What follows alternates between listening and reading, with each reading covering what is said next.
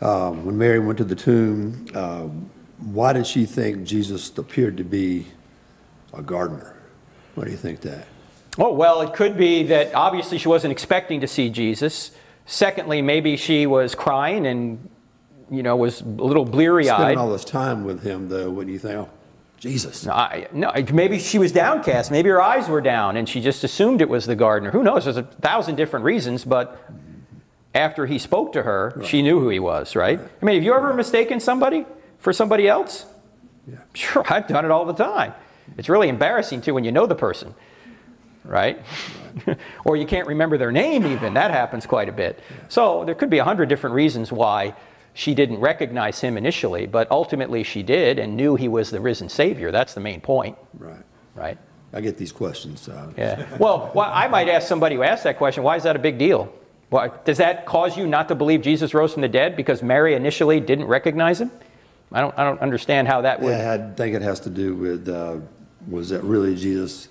Is that really Jesus on the cross?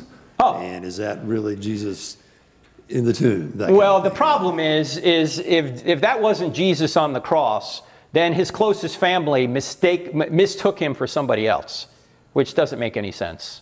I mean, now, obviously his mother knew who he was, right? Now, his mother thinks that Jesus is on the cross when it's somebody else. No, it takes too much faith to believe that. Right. And then somebody did come out of the tomb. If it wasn't Jesus, who was it? So it doesn't explain enough to say that somebody else was on the cross other than Jesus. It creates too many other problems. This is why, by the way, that atheistic scholars and unbelievers tend now to not take a position on what happened to Jesus.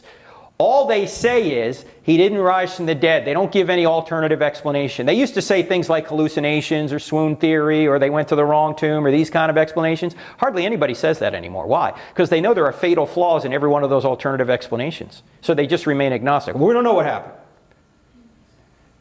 When all the evidence points to the fact that he came out of that tomb.